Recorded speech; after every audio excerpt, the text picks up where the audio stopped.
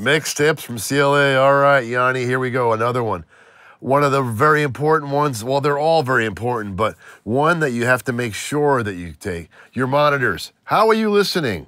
How are you mixing? Are you on headphones? Do you have monitors? Okay. Make sure that these monitors are set the same way all the time. Make sure that you listen to something you know before you start. Okay. Now, for me, it's different because I'm always in front of the same ones. I'm used to it, and I always listen to something I know on the speakers right before I mix. This way, there's no surprises. Be aware of what your monitoring is, and monitor at the same volume the whole time, if you possibly can. Okay? There's one thing to turn it up and make sure that your beats or drums or whatever are hitting hard, but once you're past that point, find a volume, stick with it, and work from there. Now, for some guys that have a room that's just, it's their bedroom, it doesn't sound good, and no matter what monitors you put in there, it's gonna sound bad, and they end up mixing a lot with headphones.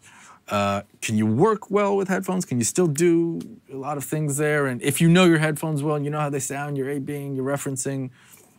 If you're used to headphones, it's gonna work for you. If you're used to speakers, it's gonna work for you. There's no rules, okay? It's whatever you listen to, whatever you're used to, whatever you're comfortable with. If you're in your bedroom, which a lot of people are, in a small room, even more reason to listen quiet.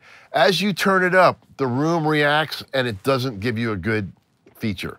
So listening quietly, some guys are happy with doing it on their laptop. Whatever works. So keep your monitoring consistent and keep it focused, but really listen to something you know is a winner before you start. That's good, and what I take from there is know your monitor, whatever it is, just know it really well, and then if your room is really bad, try and keep it as low as possible so you don't get too much of the reflections and all the bad. Too much opinion from the room. And don't use this song to be the song you try the new speakers with. That's a mistake. Chris, what's the next one? The next tip is, now that we are looking and listening, make sure you have their rough mix, and make sure you have that in a place where you can go back and forth and A/B it, okay? If you're monitoring, and we have some meters to look at, okay? When you make sure that you can use a monitor controller, okay? This is very important. If you can use a monitor controller to hit one button to go back and forth between you and them, you, them, you, them, and make sure that level is just fine-tune it until it's the same. So you, them, this way you're looking for, oh, a keyboard part, oh, a bass drum part, oh, a background vocal, oh, an effect, okay? They have this, they don't have this.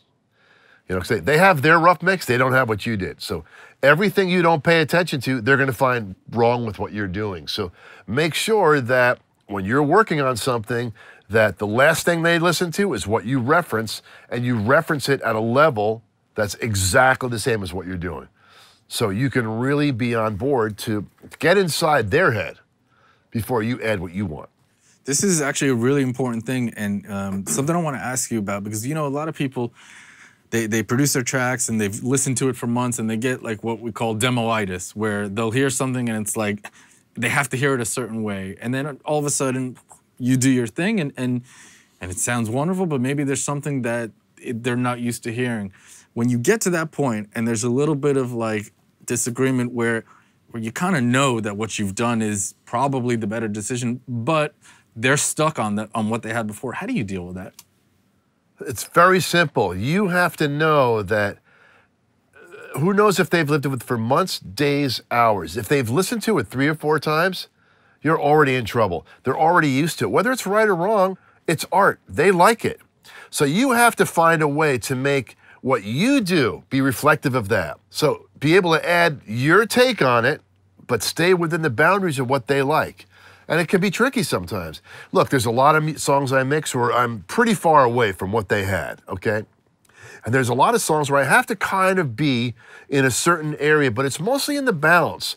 You might be brighter, bigger, bolder, more aggressive, but as long as the built-in heart of the record is there, you're gonna be okay. And if somebody insists on a really loud cowbell? You're gonna want it even louder. I got a fever.